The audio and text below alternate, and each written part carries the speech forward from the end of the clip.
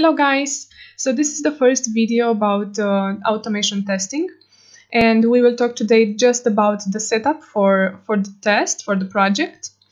We will test a website using Selenium in C#, and the prerequisites you need to have are Microsoft Visual Studio Community or Professional and Google Chrome, but the last version. If you don't know if you have the last version of Google Chrome, just go to Google Chrome on these three dots right here, and then go to Help, About Google Chrome, and here you will see that it is checking for the updates. So let's see what you need to start the first project.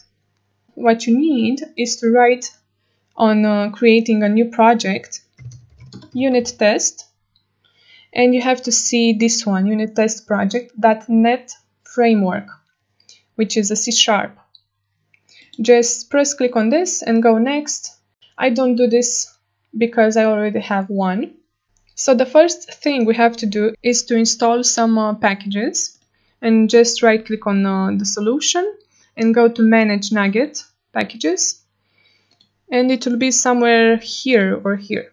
You have to press on browse, and here you have to search for these ones: .NET Selenium Extras, Selenium Support by Selenium Committers, Selenium WebDriver, and Selenium WebDriver Chrome driver. Okay, so these four are the necessaries. How you do this? You just have to press Selenium, just right here, Selenium on browse.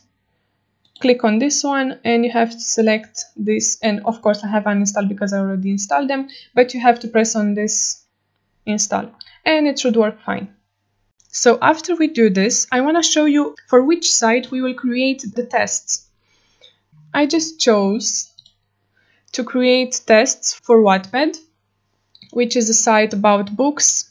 You can write books, you can read books. I created an account, so if you don't have one, just create one and we should be good to go. This is all for today, and I will see you in the next video. So bye bye!